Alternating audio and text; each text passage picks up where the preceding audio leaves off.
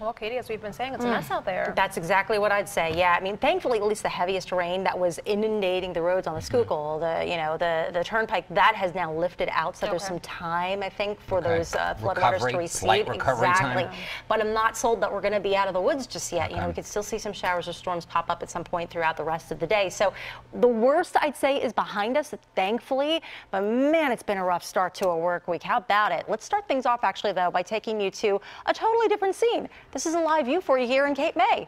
People are lining up the shore right now, enjoying what's not the brightest blue sky, but it is still dry.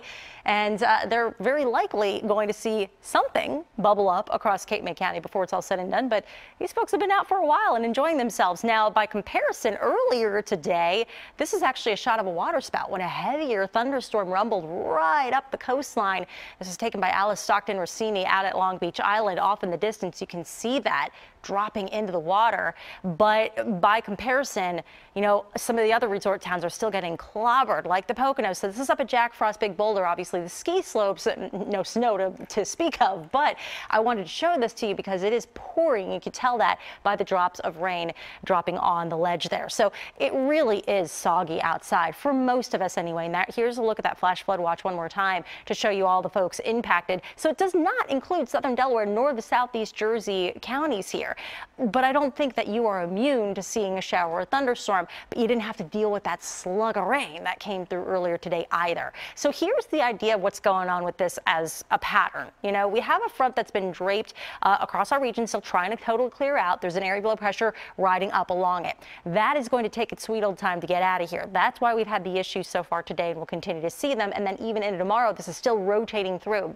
So at the moment, the heaviest rain is now pretty far removed from Philadelphia. Moving up towards the Pocono region, though, you're still getting hammered really hard with the heaviest of the rain. But we will take the break while we have it. So if you really wanted to run out and grab some lunch, now's the time to do it. But sure enough, we'll eventually start to see some of these kinds of pockets develop again, though we won't have that widespread coverage like we had earlier on. So this, I can't say I love how future weather initialized, but this is what we're facing.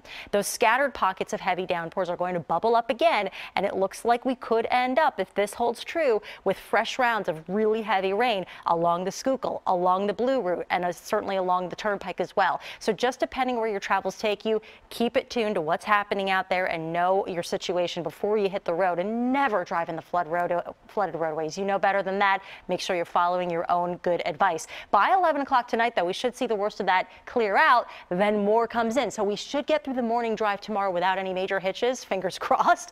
It shouldn't be until the second half of the day that some scattered but locally drenching showers and storms reemerge. So heavy rain and thunder is still a concern up towards in Allentown, for example. We're still finding that rain out there, about a 50-50 shot up through the evening time frame. Again, flash flooding is still a concern right through this evening. And we are going to, in fact, repeat ourselves here. Turn around, don't drown is the protocol. It only takes a half foot of water for your vehicle to be rendered useless, and not much more to either float your car or send it down the roadway.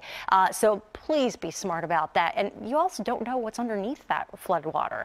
In the meantime, today's obviously not the best day to be mowing the lawn, so don't even bother. There's no point. You might not even get the lawnmower started with the kind of rain we've had. But hit and miss storms are still in the cards for us tomorrow, as we just showed you. If you really are desperate to get some mowing done, although your backyard might be like mine and it's a total lake right now, just watch for hit and miss storms in the second half of the day, but you might be able to get it in early on. Wednesday would be a much better opportunity for you. That actually promises to be, get this, a dry day. So we will take the good luck while we have it. Now, granted, it's a brief break.